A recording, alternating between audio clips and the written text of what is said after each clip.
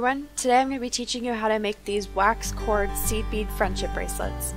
I think they are super fun to make and they are awesome because they require less wax cord than the previous bracelets we have made together.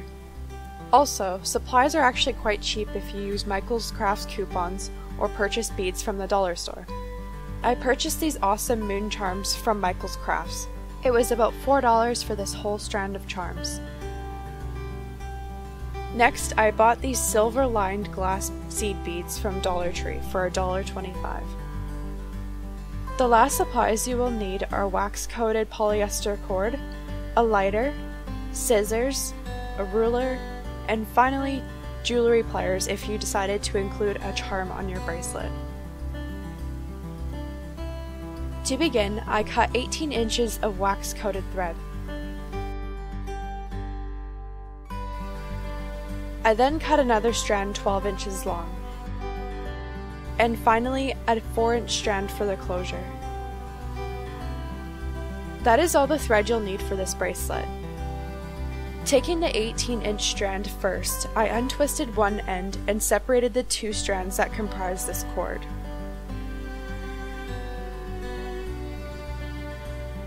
It will be quite curly at first, but you can stretch this out to eliminate the curls.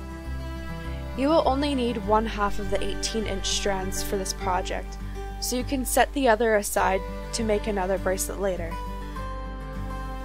I did the same thing to the 12-inch strand and set the 4-inch strand aside for later use. Taking one of the 18-inch strands and one of the 12-inch strands, I first tied a few knots about 5 inches from the end of the 18-inch strand.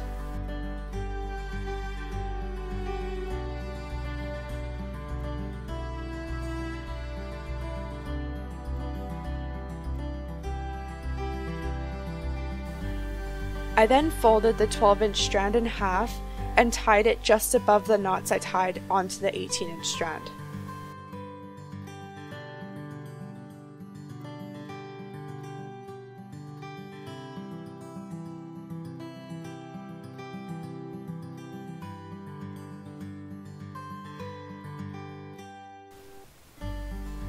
Making an additional square knot, I then proceeded to braid these ends together to form 1/2 of the closure.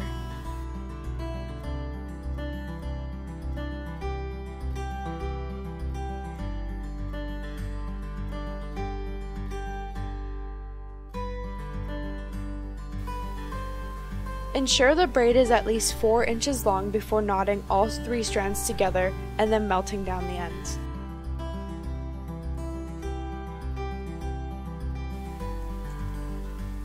Now that we have one of the sides braided, we can then start beading on the other side of the 18-inch strand. I put seed beads on for about 2.5 inches before attaching a charm.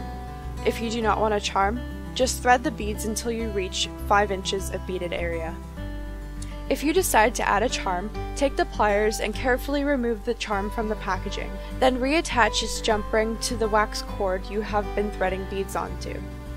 I decided to make the jump ring as tight as possible to make sure the charm did not slide around the bracelet.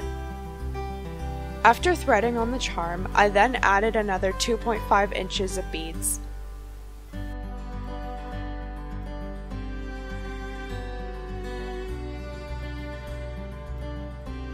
Once you are done beading, make several single knots onto the cord you have been threading beads onto. Taking the second half of the 12-inch cord from earlier, fold it in half and make 2 square knots just above the knots you made in the beading cord.